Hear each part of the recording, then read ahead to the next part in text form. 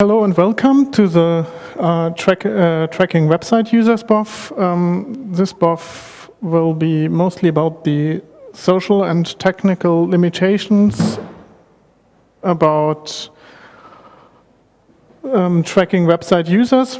I'm Martin Zobel-Helas from the, I'm working with the website team. I myself am a member of the Debian System Administrators team and also still a bit working within the Listmaster team, but not involved that much anymore. During last year's webmaster team meeting, or web team meeting we had in Vienna in December,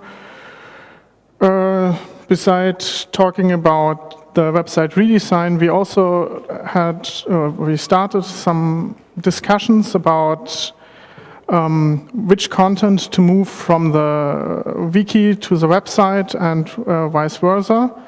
So we wondered which effect will that have to the web pages if we start moving content around, if we start moving content around within the web page, and not only moving content from the wiki to the web page. And we very fast came up with social limitations on that problem. What shall we do? What can we do? What things we should not do about that? Our current status is we have very, very few informations about our website users. The only thing I am currently aware of is the link over there where we have the weblogs from one of the www mirrors in some sort anonymized, so we just only get the link from the web page and the account of pages, the account of views of that specific page. And actually, we cannot tell anything at the moment about how many page impressions do we have per day. How many if we have a release, is there any difference on the? Is a user? Do we expect a user peak, or if we change content on the main page, what will happen to the traffic of the web page then? And we started thinking about what we can do. I think the easiest thing is having something like Webualizer or AV stats running on the weblogs. But is that, I think it's a big social problem if we start gathering all this information and should this information be public and available and so on and so on. Well, we would like to see how many users we have on the web page. We would like to see the effects when starting moving content around within the web page, from the wiki to the web page and vice versa. And there's also interest, especially for the translators, to see if there's content on the web page not yet translated. For example, let's say from India or wherever, and a page viewed quite often from the Indian developers or the Indian website users. So we could start prioritizing translations. So we get those pages which are quite often viewed but not yet translated, translated before other pages which are not that common used.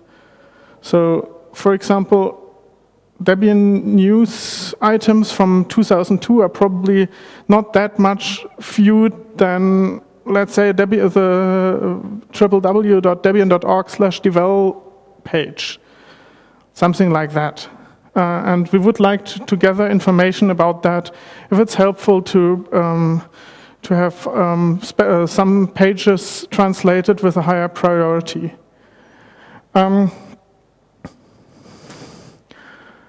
What we could do is, well, the obvious things. We could start analyzing the Apache log files. Nowadays, all the web mirrors are on Debian.org or DSA maintained hardware, so we can easily get the Apache logs. Other techniques that could be done is having some sort of icon, not icon, one-by-one pixel served via CGI script or whatever to gather information also about the,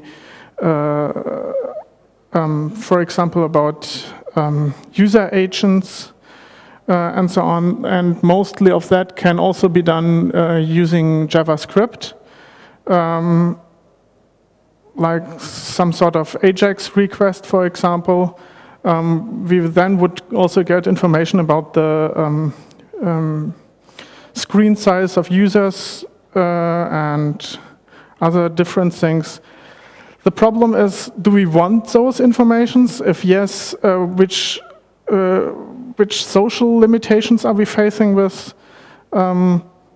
Yeah, and that's actually the thing I would like to discuss here in this BOF, so we can gather information, and then the web team can use this information for setting up some sort of tracking. I think, yeah. And the obvious question is, should we start tracking at all? And if yes, do we want the tracking information public available to all users? Or is that only something the website team should be viewing? Yeah. I think I would like to discuss that with all of you here in here.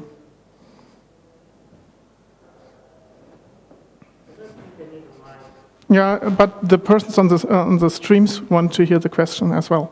Okay, so first of all, information. Wait. Yeah. Information that you want to gather will be probably used for making user experience better. So information you gather will help you to better organize your website, and in that sense, I think that that kind of information gathering can be useful. Yeah. Secondly, if I use the internet and if I make a request to your site, as soon as my request leaves my computer, it's not private anymore. So this is something that you can't call private data anymore, I think. And that is the reason I think that there is nothing wrong in gathering that kind of data if it will be used for increasing user experience. So this is my 2 cents. Okay. Yeah.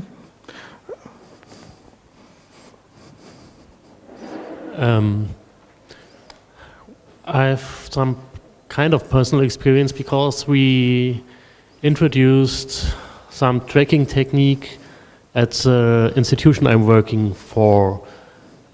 It's a German-based institution, so I'm not sure how valued that experience is, but we had major difficulties with privacy issues when we started to doing this.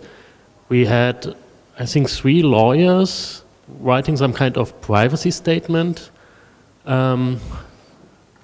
which we just put somewhere on our website. The lawyer said it would be okay, but we needed to publish that. So if we need to do something similar for the Debian project, it might be a little bit more difficult, because we might also add other sub-projects or things like list stuff or things to our global privacy statement on our webpage. So that's, but I'd really like to see something like that.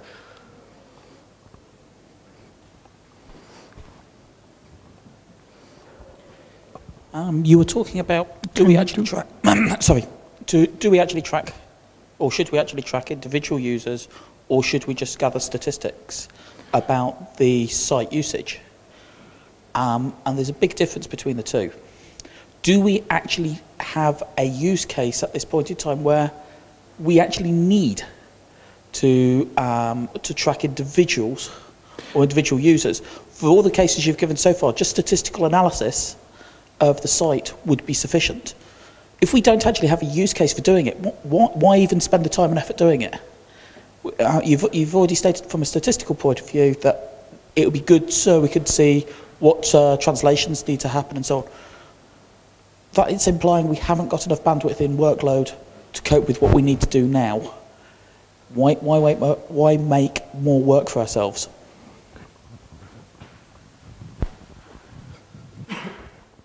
Just give it to, can you then just give it to Razip? Yeah.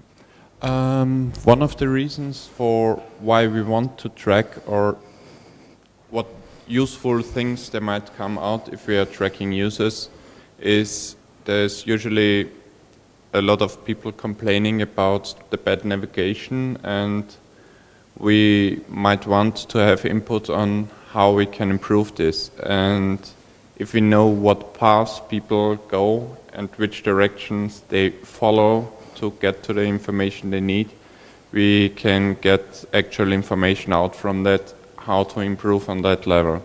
And that's one of the main reasons why tracking users is useful for us, to improve the navigation part. The idea is not to have one-to-one mapping between in the log files, but to have some sort of anonymized IP, or however we on the DSA side, probably in the end, or whomever is going to implement that, we will implement some sort of anonymization on the log files. But as Randa already said, tracking the paths a person takes over the website, and for example, merging content from 2 pages into one, because mostly all persons viewed both pages, for example. Merging the content into one page would make it one click less in the end. Okay, so this will be boring to Zobel because I told him over lunch. But in general, previously we already had a Webalizer analysis on Klecker Debian.org when it was 3W's Debian.org. That gave way to, I don't know, Bitrot or something, so we don't have it anymore. So as far as statistical analysis, I don't think there's any downside to it. And we could even, if resources permit, publish the results. So tell the users what we gathered from the logs about them. And as far as the tracking goes, there's one use case where this is something somewhat anecdotal, but I think other people have told me they have the same experience, so I'm going to lay it out. You go to a website, you can't find what you're looking for example, at www.debian.org. Then you go back to Google, and then you search for a string that leads you back into the Debian.org domain, but at the right place. So if we had originally, when the user was at www, set a simple tracking cookie, so no actual information is relayed other than the existence of this cookie. And then when we receive back that user on the website, for example, securitydebian.org or packagesdebian.org, then we know, oh, this user was in this session already at one of our other websites, but did not come with a refer field that said he was linked here directly. So this is a useful bit of information. We don't have to, obviously, we don't want to keep this information, where was the user and spying on them and whatever, but the essential component was our navigation was broken. we did not relay this user through internal links to our website, because we cannot verify it in the refer field, because refer field says Google, or it says Yahoo, or it says Bing, or whatever, or it says, I don't know, random forum where some other user who had found the same solution backlinked it in the right place in our hierarchy. So that sounds like a one simple usage of a tracking cookie, and a very trivial tracking cookie. No extra information such as PHP sessions and whatever.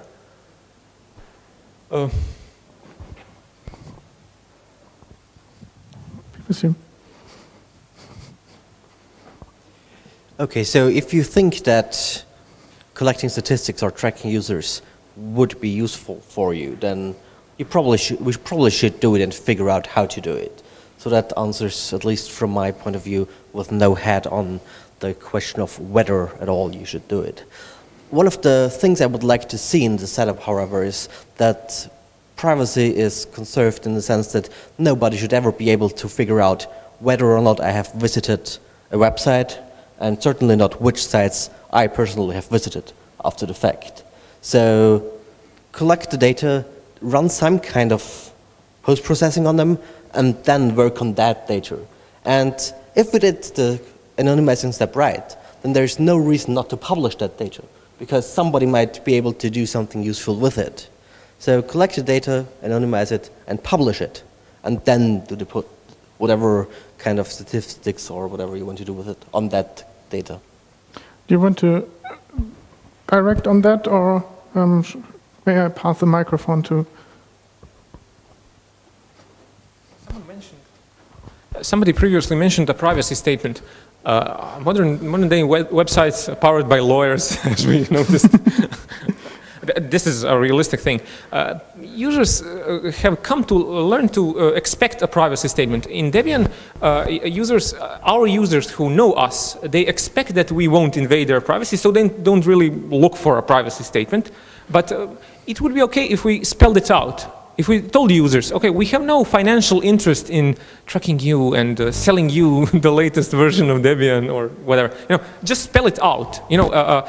For example, simply have a page that says, okay, we won't do anything evil because we will do this, this, and this. For example, we do collect logs because Apache writes them to disk. Okay, we will not turn off that feature, but these logs will not be sold to adclick.net or whatever it's called, whatever agency. So maybe just spelling out the obvious would be our privacy statement. It is obvious to us, but not to random web users who might be alarmed because they read on a random website. Your privacy is endangered by any cookie or by any log or by anything.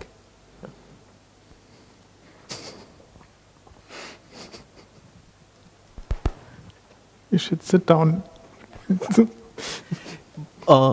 Spelling out the obvious is fine, but then we should not use the existence of this privacy statement to rationalize things that otherwise we wouldn't do.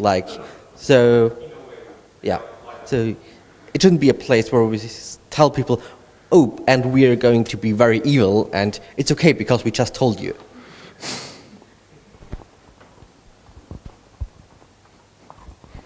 I wonder if some initial navigation tracking can already be done with the current logs by tracking IPs and web browser identification strings. I mean, that won't be totally accurate because obviously you may have like thousands of people behind a NAT address, but it may already give some ideas about some pages that need to be merged, and that may be like a first step in the sense that you start getting some information and see and try to use it, and so you kind of validate if that information is actually useful, and you don't need any privacy statement or anything because that's data we already have. And then from then on, that could be a second step. Obviously, the downside of this is that you do the first crappy step and you never do it properly because it gets like a long path with loads of steps.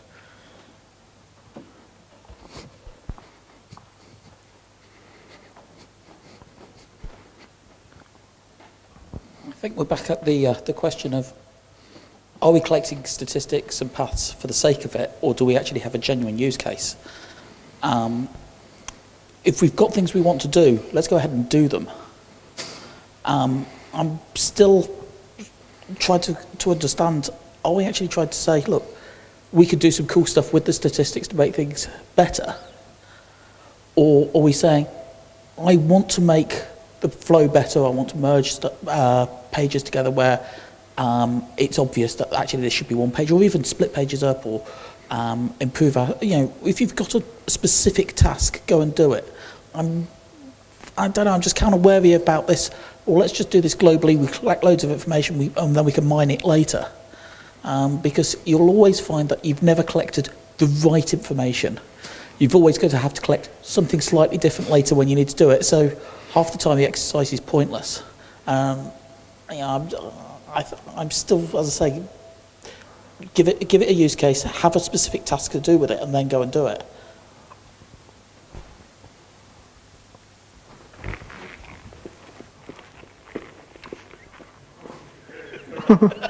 Sorry. I think it's kind of to us in the web team, or all guys in the web team like me, it's kind of obvious what needs to be done, because we have all these sorts of a diversity of web portals. Because, for example, we have packages.debian.org and www.debian.org, because these aren't the same virtual hosts, so the logs are separate. But really they're one and the same. They're the same website as far as a Debian user is concerned. They want the official Debian information, and packages.debian.org provides official Debian information. That's the kind of thing that needs to be analyzed. But yeah, definitely. As I said in the first place, we had Webalizer once before, so statistical analysis first, and then we can work on that.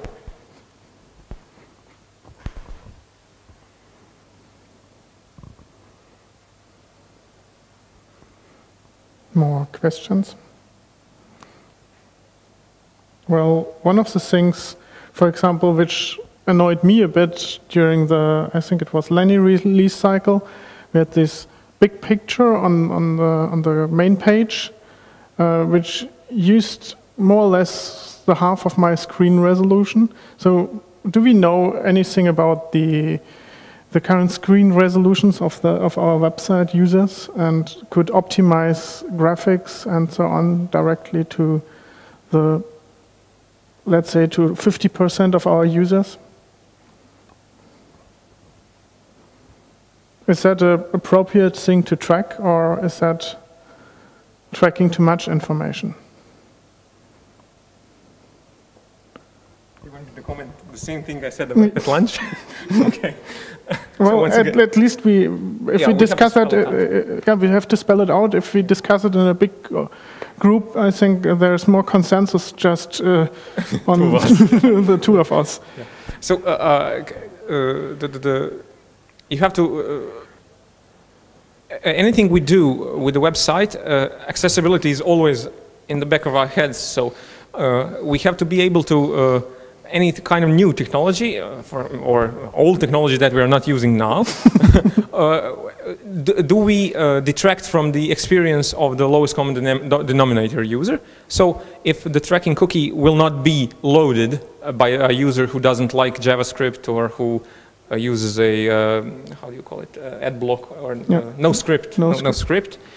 If they actually see all the content and they are not harmed in the process, then there's no realistic reason to go against it.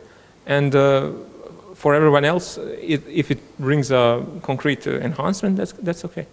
And this builds on the general ideas about what do we do about the website. For example, one of the examples I promulgated was that we need to have more RSS feeds and readers, and to be able to integrate. For example, the web page on the official website about the Spark port should have an RSS feed from the Spark mailing list, so as to integrate better these things.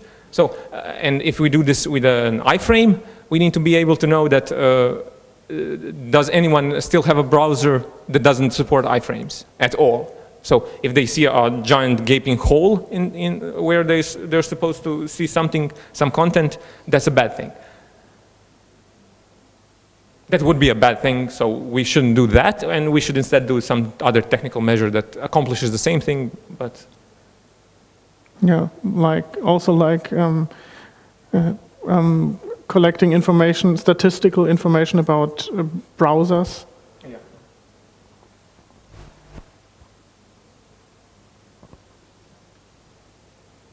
Yeah. No more comments, questions on the whole topic? Ah, Paul.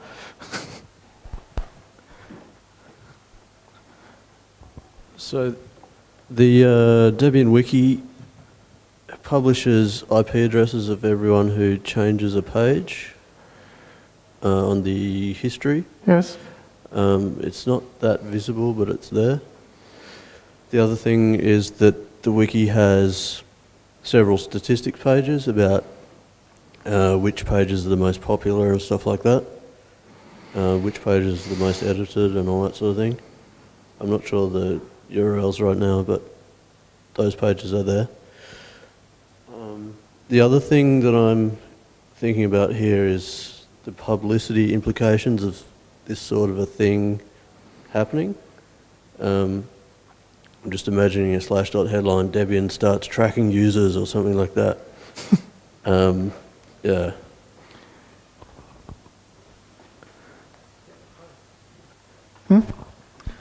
Well, in that case, we might really publish some privacy statement and hope that the headline on Slashdot is Debian publishes privacy statement.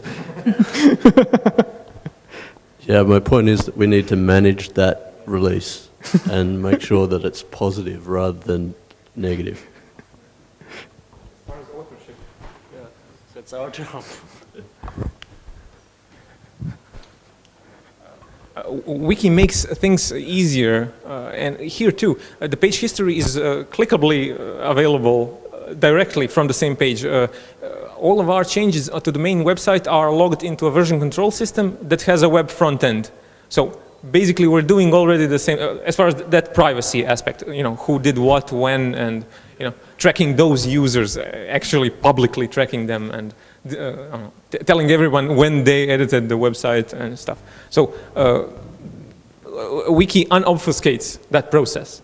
Now it's hidden in a CVS repository, so you have probably 15 clicks from the website, from the main site, but it's there. So it's kind of, you know, we shouldn't kid ourselves about this information really being private, but exposing it completely may not be really smart.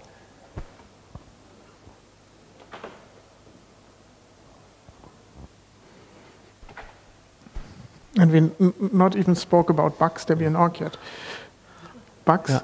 I have my own small website where I, look at the Apache logs directly. They're small, small enough.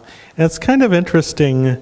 In the Google searches, it actually includes the search string, and it's interesting to find how people find my website searching for combinations of words that, yes, all of those words are on that page. I guess it does fit, but they're obviously not looking for me. Dueling banjos. Does anyone remember that? Yes. Dueling banjos? Yes.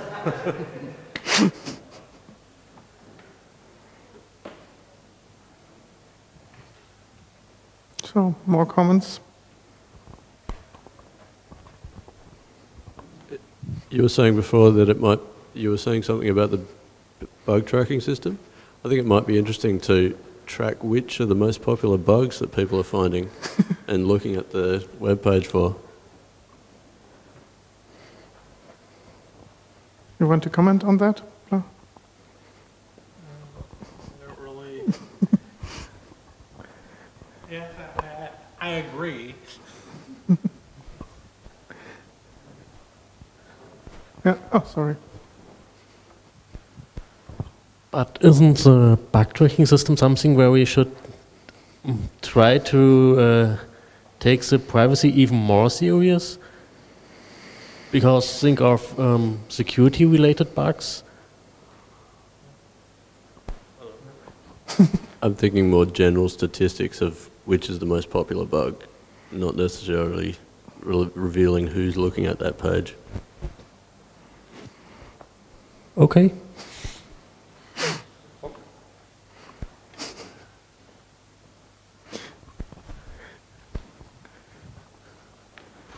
The bug tracking system has an outstanding bug report for like 14 years now.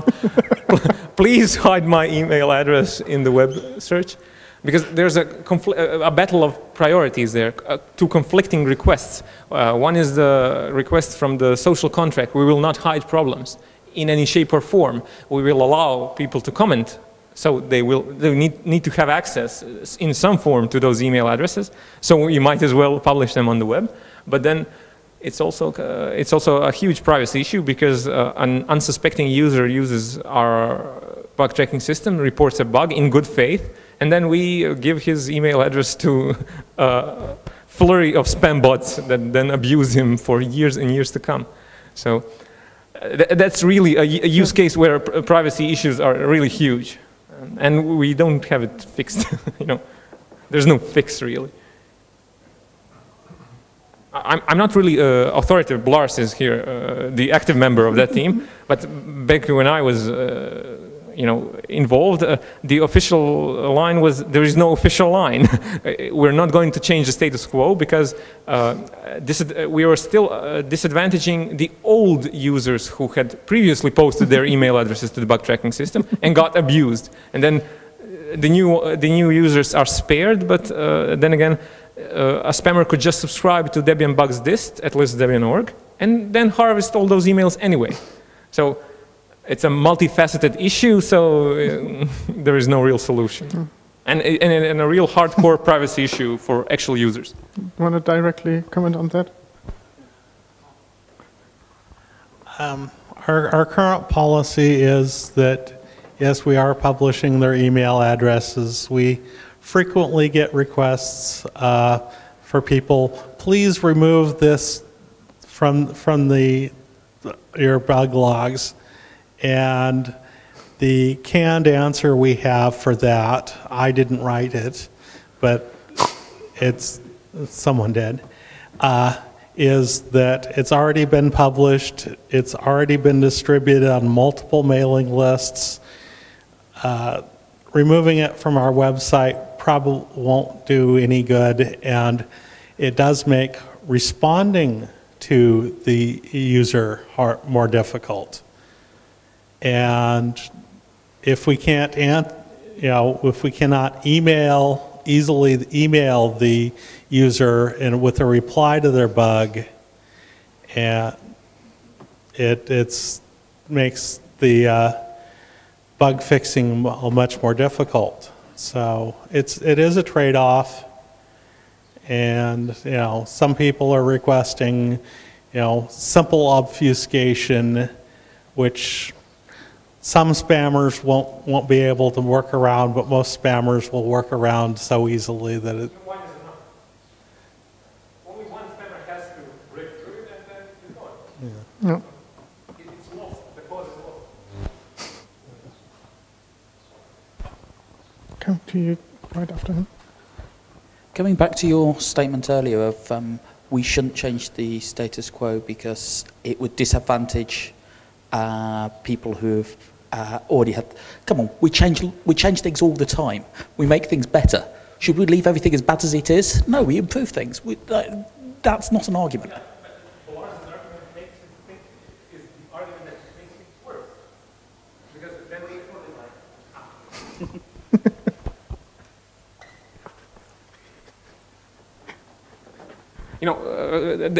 Lars' argument was the retort to that question. Because if we, the trade-off goes both ways. So if we obfuscate, we fix one problem, but we create another problem, potentially just as disruptive to the development process.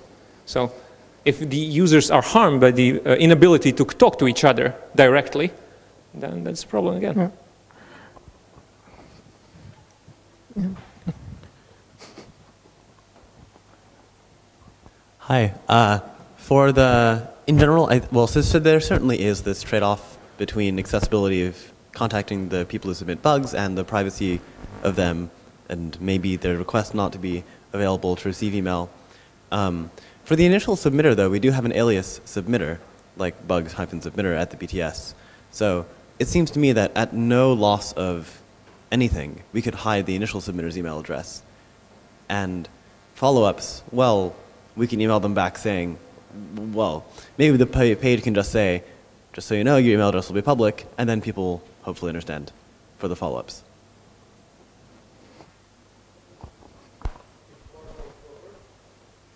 Rhonda? I suppose we could set up email address redirects, but then, you know, the submitter addresses are definitely getting spammed. It goes through our spam filters, obviously. But I think also we are losing a bit of track of the tracking. Tracking? Yeah. You can relay it. Nobody catches those bounces. Yeah.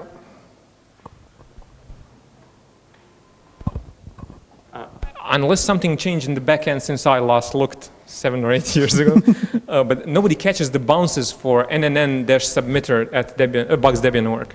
So you mail essentially a black hole, because the bug tracking system will not, the mail server over there will not deliver that. So it's not perfect.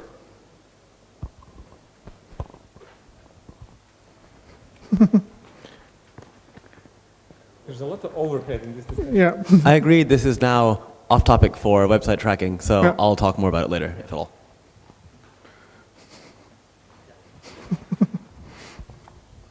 Should have used a smaller room. You're done?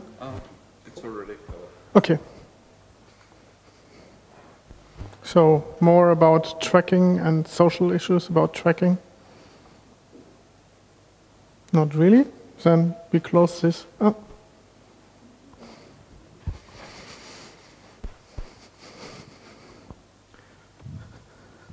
I just want to point out that, well, from my point of view, the privacy statement is one issue, and how you actually do the tracking, or whether you do the tracking, and whether you record IP addresses is another issue, or how you do it.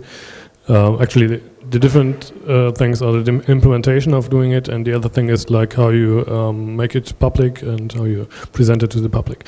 What I wanted to say about the presenting it to the public is that there's a Mozilla approach to create some privacy icons which are nice can be nice. It's not really final yet, but they're trying to make some icons which will show user easily how their data is collected and used on the site, which could be nice for Debian too. I think I can post a website URL on the Gobi in a minute.